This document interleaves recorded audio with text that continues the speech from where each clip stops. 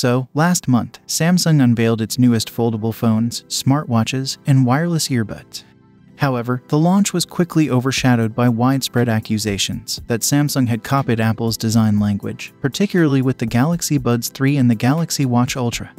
These claims have reportedly incensed Samsung's top leadership, especially Chairman Jay Wiley, leading to significant internal repercussions.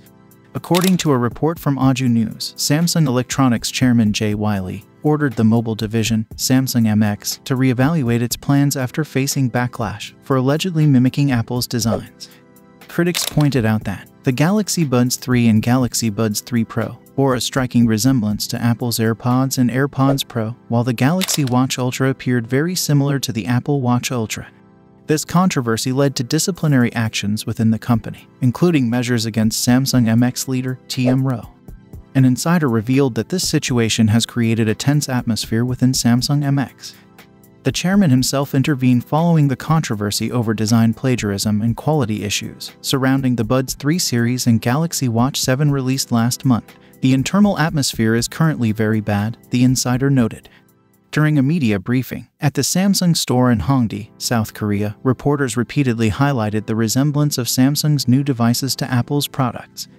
The Galaxy Buds 3 and Galaxy Buds 3 Pro now feature stems similar to AirPods and other wireless earbuds on the market, complete with similar pinch and swipe gestures. Additionally, the boxy and robust design of the Galaxy Watch Ultra, with its distinctive orange theme, closely mirrors the Apple Watch Ultra. This shift has disappointed longtime Samsung fans who feel the company has abandoned its unique design language in favor of mimicking Apple's style. The criticism and resulting internal turmoil have reportedly led Jay Wiley, who is usually known for his calm demeanor, to express his frustration vocally, issuing stringent orders to the Samsung MX division. This intervention underscores the seriousness with which Samsung is addressing these allegations and the internal disruption they have caused. In summary, Samsung's recent product launch has been marred by accusations of design plagiarism, leading to significant internal tension and a stern response from the company's leadership. So, what do you guys think about all this? Let me know your thoughts in the comments down below. And as always, I will see you guys in my next video.